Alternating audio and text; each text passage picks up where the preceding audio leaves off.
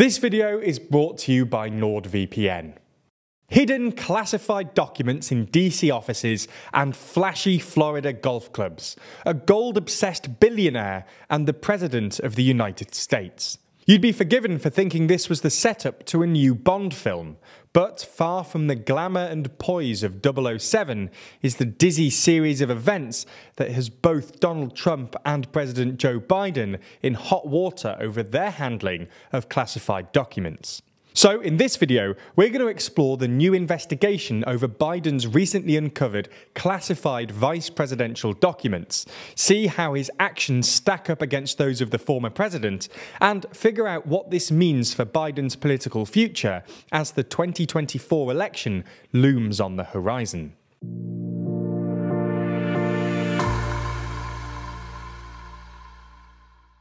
First, what just happened? Well, late Monday night, it was revealed that President Biden's personal attorneys had discovered around 10 highly classified documents in a private office used by Biden between mid-2017 and 2019. This office was part of the Penn Biden Center for Diplomacy and Global Engagement, a Washington, D.C.-based think tank run by the University of Pennsylvania. After his stint as vice president, Biden had accepted an honorary professorship from the university, entitling him to the use of the DC office as well as speaking fees for various university engagements. Biden's team of personal attorneys discovered the first batch of classified documents on November 2nd, 2022, just 6 days prior to the midterm elections and 86 days after the FBI discovered classified documents at Donald Trump's Mar-a-Lago resort. At the time, they didn't make this discovery public for reasons that are unclear, but on Monday last week, a source close to the investigation told CNN, and it's been headline news ever since. Worryingly, at least some of these 10 or so documents were marked as SCI, or Sensitive Compartmented Information, a designation only used for some of the most sensitive intelligence from highly valued sources. To help with the investigation, Biden's aides started sifting through documents stored at other locations, and on Wednesday, they found a second batch of documents at an undisclosed location. Things got even worse for Biden on Thursday, when aides found a third batch of documents in the garage of his Delaware home. Concern for the security of these documents is so high that the National Archives has requested the Department of Justice investigate the matter, and Attorney General Merrick Garland has since appointed Robert K. Hur as special counsel to investigate. So what exactly were in these documents? Well, at time of writing, we don't know what was in the second or third batches, but the first batch dates from 2013 through 2016, and documents cover a range of topics, including Ukraine, Iran, and the UK.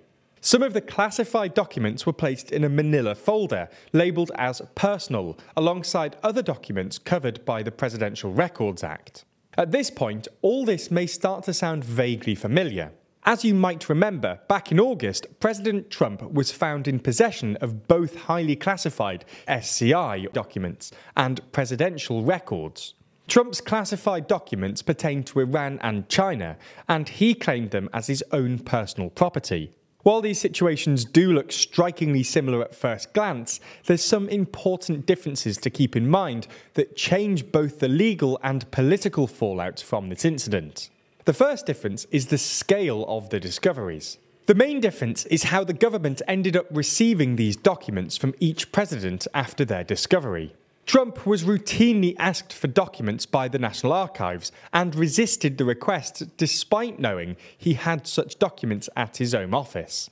For example, in September 2021, Trump's personal lawyers had told the National Archives that the boxes sent to Mar-a-Lago had absolutely no classified information within them, a claim we now know to be false. In contrast, Biden's lawyers alerted the National Archive to the discovered documents immediately. So Biden was more forthcoming with his documents, but surely leaving classified and unclassified presidential records in a private office are violations of the Presidential Records Act, right? Well, it's not as simple as you may suspect. Even though the Presidential Records Act requires all presidents and vice presidents to take, quote, every practical step to preserve their presidential records in accordance with National Archive procedures, the law lacks any enforcement mechanism. In effect, this means that violating the law has no real consequence. This is why former President Trump's warrant to raid Mar-a-Lago made no reference to the Presidential Records Act, instead opting to look for documents pursuant to the Espionage Act. While the details and breadth of the Espionage Act could take up a whole other video, the important part is that the Espionage Act makes it illegal to knowingly retain defense information when they aren't allowed to have such documents. And while both presidents seem to have harbored classified information outside of their terms in office, Biden doesn't appear to have knowingly done so, which is why Trump still has legal battles to fight over his retention of classified documents. But Biden looks to be in the clear. That is, assuming that more batches aren't found soon, in which case Biden's claim that he didn't know about his misplaced documents will become a bit implausible. Nonetheless, whilst he might be in the clear legally, the discovery has created a series of political headaches for Biden. Chief among them is how he will explain all of this to the newly formed Republican-controlled House of Representatives. Many congressional Republicans have come out swinging against Biden in recent days, signalling that investigations of the president over his handling of classified documents are going to be a priority in the new Congress. House Oversight Committee Chair Representative James Comer spoke to Fox News to decry the perceived incongruity between the treatment of Trump and Biden, and noted that his committee would in fact be conducting an investigation of Biden over his handling of these records. Representative Andy Briggs chimed in to state that Biden, as vice president, had no authority to declassify the information he retained after leaving office, and echoed Trump's questionable claim that all his classified documents were declassified by virtue of the fact that Trump thought they were.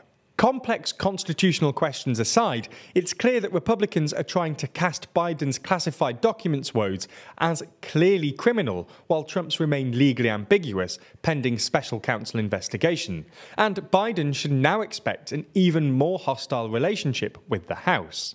Another political headache revolves around the timeline of how these documents got to the Penn Biden Center office. The University of Pennsylvania announced Biden's honorary professorship on February 7, 2017, 18 days after he completed his term as vice president, and months before he was said to use his Penn Biden Center office. Given that the documents related to events that occurred between 2013 and 2016, there are questions of when and why these classified documents and presidential records arrived at the Penn Biden Center.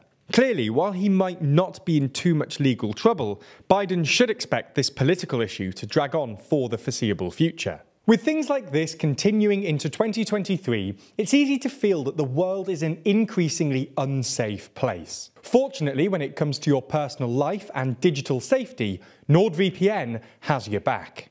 It's an unfortunate reality that online scams and phishing attacks are on the rise right now.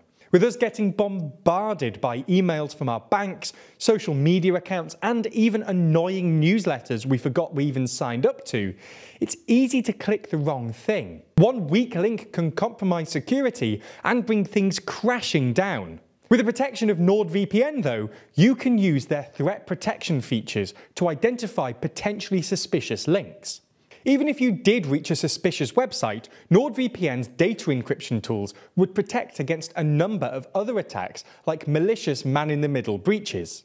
Even if things do go wrong, NordVPN's dark web monitoring is always scanning for your details and passwords, and can actively notify you before you even notice.